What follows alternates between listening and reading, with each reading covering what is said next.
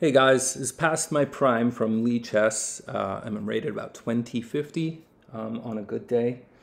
Trying to be a master, but it's hard. Okay, so I was wanting to talk about the Tempest chess clock.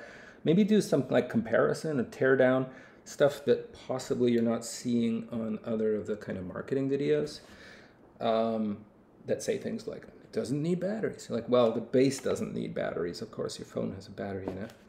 So maybe that's a tongue-in-cheek comment. But as far as accessories to your phone, it doesn't need additional batteries like a Bluetooth headset or a game controller or drone, whatever, you know. The quality of it is remarkable. It's kind of hard to convey. Sound? ASMR? There's like a buttery smooth leather here, like an Italian wallet or something. You know, you can scratch it like it's real leather, and you can rub it out like real leather, like a baseball glove. So it feels really great, and it's a huge touch surface there, versus typically some of them have levers, DGT, and then these ones are little. I mean, I think I probably chose this because you can smash down at it, which you can certainly do here. That also sounds great compared to click-clack. There's sound deadening in here, so I think someone asked about that, and I just wanted to show you. You can unclick that without breaking anything, and you see, how do I show that? There's a kind of something like a rubber or neoprene pad in there, and that's what's giving it that kind of Mercedes-Benz door shutting sound versus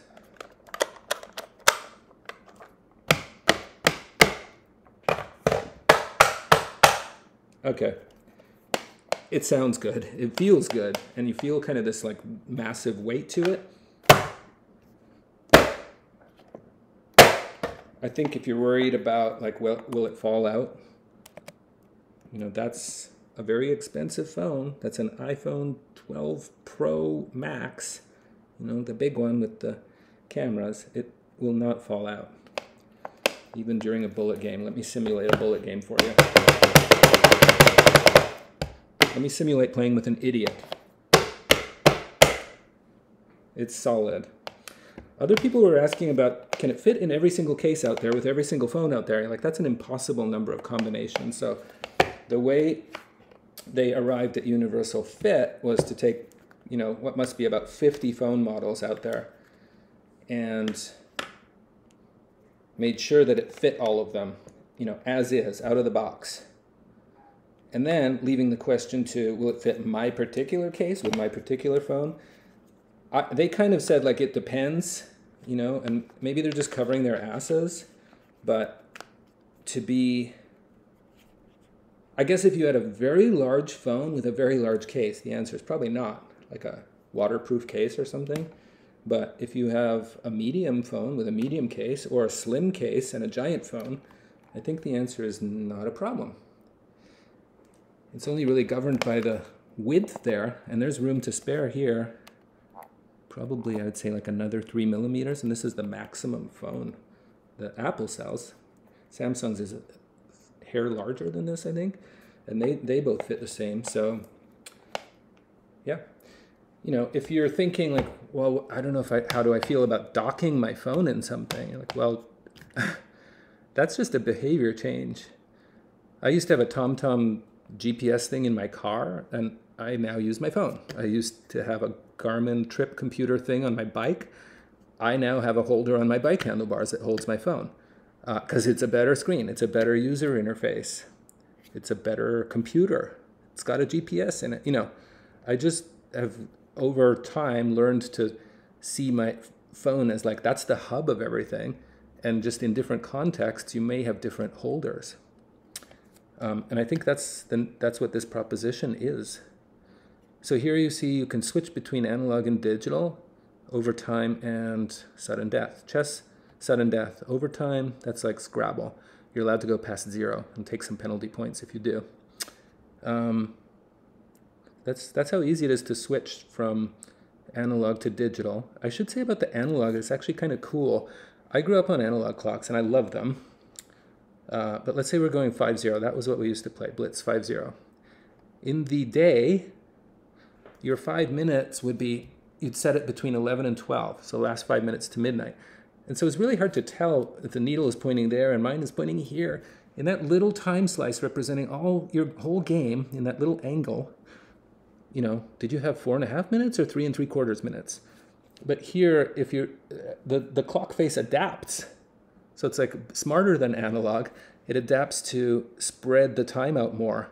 So that full 5 minutes, that's a 4-minute mark. That's a 3-minute mark. So you can really tell the difference, like looking at it here, who's got 4.5 minutes and who's got 5. And that's pretty hard to tell when you're playing in that last 5-minute segment. So it's actually better than analog. Plus, it has this like digital inset thing, which is digital. So if there's any doubt, you can see down to the hundredths of a second how accurate your timing is there. And that's a move timer in the middle. 2, 3, 4, 5.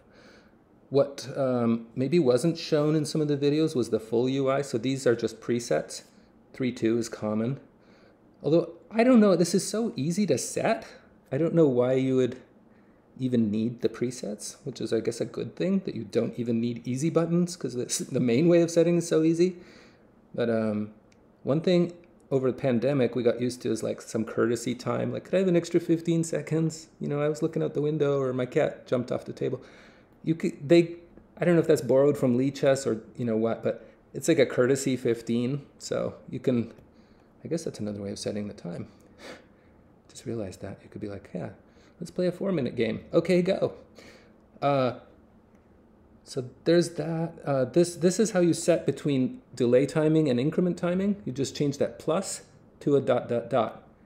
3 ... 2. It's subtly different. Backgammon players use this. It's called Bronstein timing. And 4 ... 2. Okay. So we go, see, it goes 2, 1, 0, and then it ticks. And then you make your move, and it goes 2, 1, 0, then it ticks. But notice if I play fast, I never get out of that bonus time, so I never actually go over 4 minutes.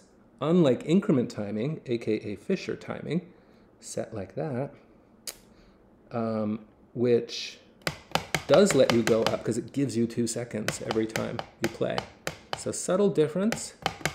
I don't know why chess players don't use Bronstein timing, but it's just not in favor. So, but they're both there. And you have overtime. And as a fun added feature, there's a Fisher random or chess 960. I sometimes play it on Lee chess, but probably never over the board because like the difficulty of like how would you do it? You probably need some app or dice or something to randomize the starting position, but also to guarantee it's legal. So you see the king is always between the rooks and the bishops are always on opposite colors. And if you don't like that setup and you know agree, like let's go again. There you go. Hey, 2 bishops were there last time. Is this really random? Oh, yeah, okay. So that's chess 960, a nice little add-on there. Very pretty. It's like a slot machine. And away you go. About the sound, you can unclick that. And here you'll see this like neoprene thud bumpers here that kind of deaden the sound, like the Mercedes door sound versus like a, it's subtle. It's still a snap, but it's like a thud snap compared to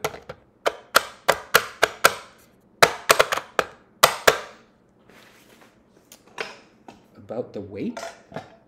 Hard to convey. I mean, you could kind of tell from the drops. Kind of. Oh, shit.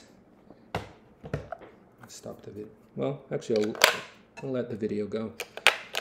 This is real. Oh, shit. Unintended, but not unexpected. Give me a sec.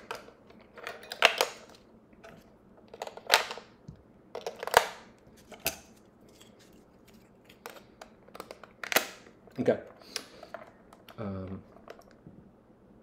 So that weighs 397.